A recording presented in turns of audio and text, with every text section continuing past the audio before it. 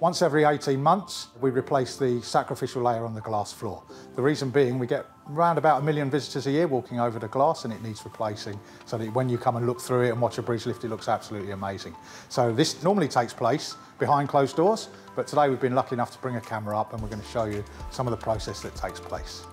It's made up of 4 layers plus a double glazed unit, and then on the very top we have a 1 centimetre thick sacrificial layer. It's called a sacrificial layer because it's there to be sacrificed for the safety and the strength of the rest of the unit.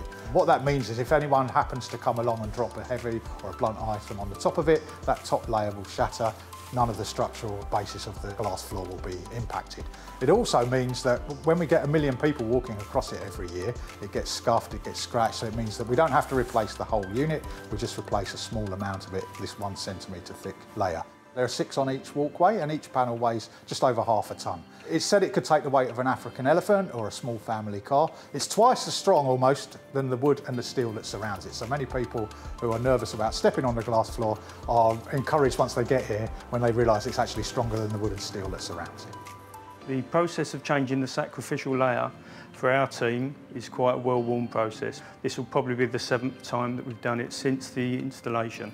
The actual process of removing the old and putting it on special glass trolleys, and then the new glass, which is obviously already prepared and made, is then thoroughly cleaned and laid on top, and then all of the trim and the silicone seals are replaced thereafter.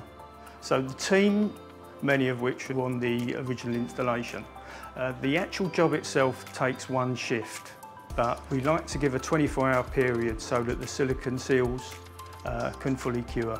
This is without a doubt the job that the guys from G&G Glass love doing the most. The guys that work on the repair, they're local guys. Paul lived in the borough, John in Bermondsey, you've got Dev from Leytonstone, Dan from my neck of the woods in Abbey Wood. So to these guys, this is not just a tourist attraction, this is a feature of the community of where they grew up, and they're absolutely proud as punch to be part of not only the original installation but the repairs ongoing and looking after it.